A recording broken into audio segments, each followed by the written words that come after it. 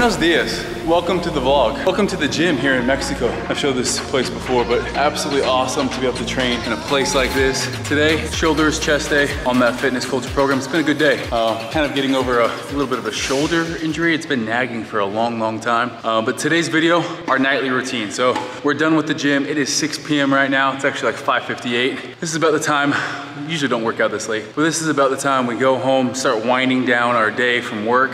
Because we can work from anywhere, we're still keeping up with the businesses we own and then also work with. So Fitness Culture, Culture Sups, Apollo and Sage, obviously Gymshark, Whoop, all of those companies. It's hard on the road doing that, but we're just waiting on Morgan's K1 visa, trying to get into a routine because that's so important.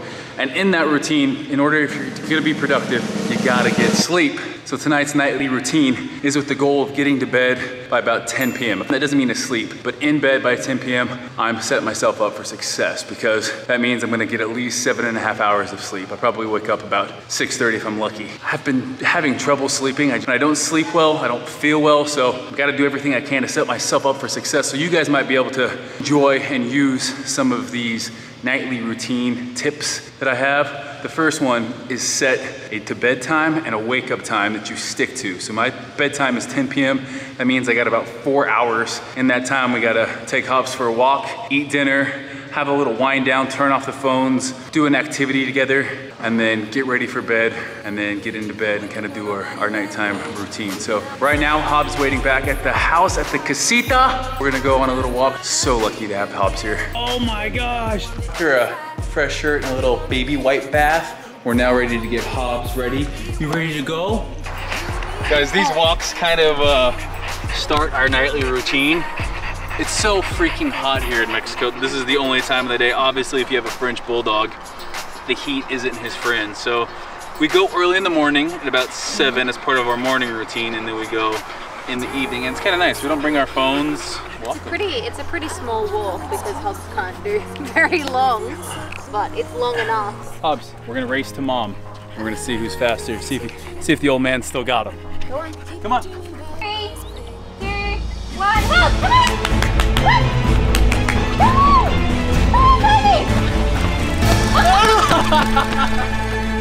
That was the cutest thing I've ever seen!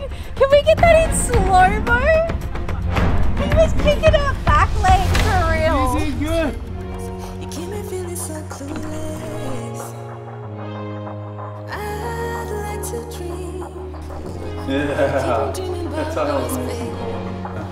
6:55. We can eat dinner at 7. That's the goal because really you want to give 3 hours for your food to digest. If you guys have ever had a big meal and then tried to sleep, especially with a lot of carbohydrates, you've noticed your heart races, you can't get to sleep. Obviously, carbohydrates break down to sugar, gonna make you have energy. So I like eat about 3 hours before bedtime. I'm not afraid of eating before bed. Like I'll still have carbohydrates at this meal. It won't be my biggest meal of the day. I think breakfast is probably my biggest, post-workout lunch in that area. And then tonight we worked out later, so I'm definitely still having carbohydrates. You know, usually I'm pretty active even late in the day if we go golfing or down to the beach, so always have carbohydrates in them. If you're someone who's not very active later on in the day, I would say you can cut back on your carbohydrates in the last meal. Definitely want to be careful late at night for 2 reasons. So many studies have shown that staying up late, a lot of bad things happen. If you don't have that bedtime that you're hard, like, hey, I'm gonna be to bed on this time. You stay up late, your body releases ghrelin, the hormone that actually makes you hungry. And what happens is self-control is just like a muscle. You use it all day making decisions. At the end of the day, we usually reach for food and it's usually junk food. So it's very easy to reach for that bad food. So late at night, oftentimes people start eating like crap, dumps a bunch of sugar into their blood, so you get glucose into the bloodstream. All of a sudden, you're pre-diabetic before you know it. Anyhow, I digress. Back to our food. Yeah, we try to stick with stuff that's just not gonna sit super heavy and take a long time to digest because nobody likes that. If you do need a snack later on too, we might munch on popcorn if it's a night we watch Netflix, or dessert will be, well, you guys will see it. You know, a little ice cream, so delicious, low calorie ice cream sandwich. But cooked a lot of chicken breast in my life, like just grilled, basically some olive oil, sea salt. I didn't ever have Kewpie mayo in my life until I met Morgan. Soy Brussels sprouts, and do you want yours chopped up? 90-second rice. This I found Diet Dr. Pepper today. It's not everywhere in Mexico, even everywhere in our travels that had Diet Dr. Pepper. Very few places. So I bought it, but I will not be drinking it because of the caffeine. If you're not sleeping well at night, if you have a hard time going to sleep, you should really cut back on caffeine at about lunchtime. I do it at about 2 or 3. I didn't even have pre-workout today because of that. So about 400 milligrams of caffeine is what a person my size really should limit to a day. If you're caffeine sensitive, definitely do not be drinking caffeine tea unless it's chamomile, caffeine free. Even chocolate cake. I don't want you eating it for a couple of reasons. Chocolate cake has caffeine in it. Does it? Yeah. I mean, just late at night. Eat it any other time. It's dinner time for him. Food? You want food? It is about half hour after a walk. Oh. How does daddy's little piggy eat? All right, right now we're gonna get into our activity. Usually play cards like we are tonight, pickleball, go to the beach and watch sunset, finish up golf. This is about the time of night we turn off phones. I don't like to watch TV or anything an hour before bed, which would mean 9 o'clock, no TV. That's a hard one for us to stick to. It's so 7:30 right now. yeah, so I'm saying 7:30 right now. We could play some cards. There's a set, there's a set, there's a set. Just say no. I'm gonna say you can't do that. We're gonna sit down, we're gonna cuddle with Hobbs.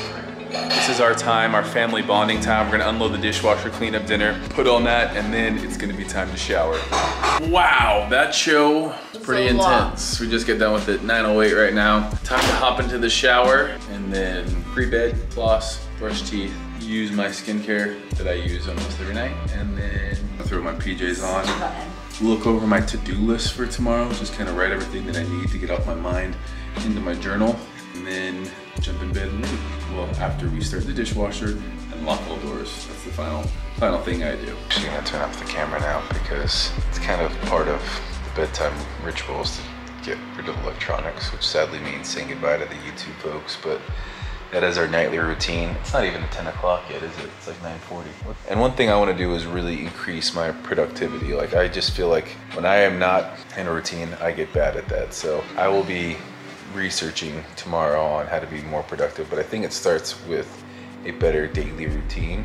And part of that daily routine, the most important part, I think, is waking up and going to bed at the same time each day. I mean, studies show when you don't get enough sleep, memory is impaired, make poor judgment.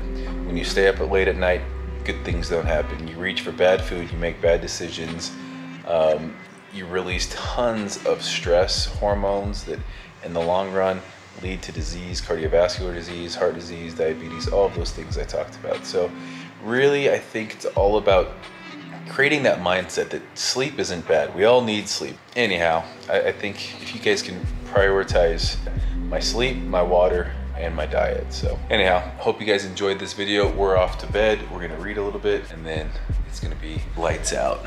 Just like this. This is what heaven looks like. I think the show is gonna be pretty good. It's pretty brutal right off the bat. Ooh. The guy's He's signing it with his blood? yeah. The guy's a POS. Spending his old mom's money on gambling? Not cool, bro. But we got popcorn.